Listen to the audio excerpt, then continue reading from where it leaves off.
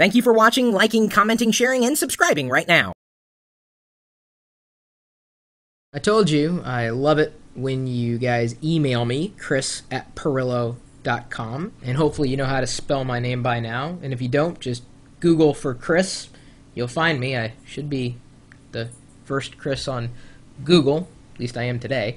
Derek McClure emailed me after watching my video about all the gadgets that I was taking with me on my trip to Germany, and I was lamenting the fact that I wasn't sure how I was going to draw power from the airline. I wasn't sure if I was going to have a power connection for my MacBook, and then even then, not sure how I was going to be able to charge any device on any kind of flight, not just an international flight. This is a frustration of mine, has been for quite some time. And he recommended something called in-flight power. Now, obviously, I've got it in my hands for one reason and one reason alone. The in-flight power recharger cable will allow you to power any device by USB using the seat's audio jack. So as long as your seat has an audio jack, and most seats do, I'm not saying every seat does, certainly, but most airlines that I've been on do have the option for audio right there inside the seat.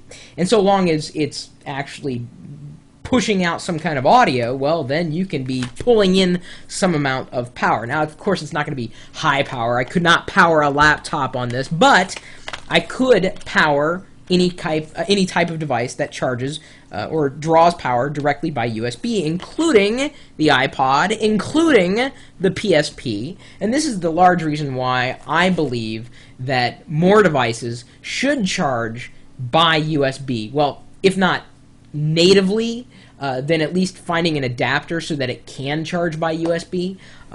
That's just, to me, that's just a given. I can't wait to see the day where USB outlets are alongside the electrical outlets in homes as they're built, just because so many devices that we use rely on USB. In fact, this in-flight power kit, I didn't realize it was going to be a kit, comes with an iPod cable. It looks like a I don't know if it's retractable, but it's definitely compact. And it comes with a mini USB to the classic USB connection. Says works with cell phones, smartphones, well, anything that goes by USB. iPod, Razr, BlackBerry, game players for use with USB power cables. And again, the nice thing is that it charges through that audio jack. So this is just, I think, just an amazing discovery, an amazing invention, and I just feel overjoyed that one of you, Derek specifically, emailed to tell me about this. This is great. This is why I love doing this kind of thing on video, finding solutions, sharing ideas, solving problems. This is a massive headache for me. Now I've put videos and television shows and movies that I haven't seen in all these months, but I've recorded. I put them onto my PSP and my iPod, or specifically my iPhone. I'm going to now be able to watch them on a 10-hour flight to Germany without worrying about my battery dying, because I'm pretty sure they're going to have audio options on this plane. I don't think there can be if it's not illegal, it should be. Watching my own videos, Dudley, please. I don't even have time to record my own videos, let alone watch them. So it's called in-flight power, and it specifically charges by an audio jack. And I suppose any audio jack would do, not just the airplane's audio jack. Yeah, it's got little icons of an airplane. It looks like a bus, some kind of monorail tram icon thing. Cable will charge itself over several seconds to several minutes, depending on the audio input volume. And booster batteries? So what, you play Jamiroquai and apparently it works better? Guar works better than... Oh, if the radio's playing Britney Spears, it will actually zap juice from whatever you plug into it. So Britney Spears and Justin Timberlake are not recommended with the in-flight power. Anyway, nice little gadget. I believe it should work. If this was recommended to me by Derek, Derek's used this before. He loves it. Can't get along without it. And I would have to say that this would become my favorite travel gadget of all time. What airplane seat doesn't have an audio jack? I don't know.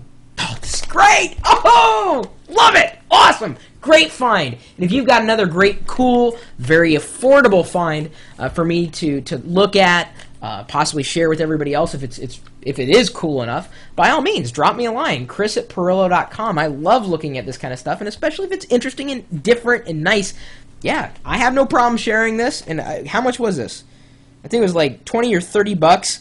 You know, don't tell In-Flight Power. I probably would have paid twice that amount. That's how frustrated I am with not having power on an airplane. The next step is Wi-Fi on an airplane. And yes, I've been on an airplane with Wi-Fi, and it is cool. It's awesome. Yeah. Think of all the things you could do at 30,000 feet. Yeah.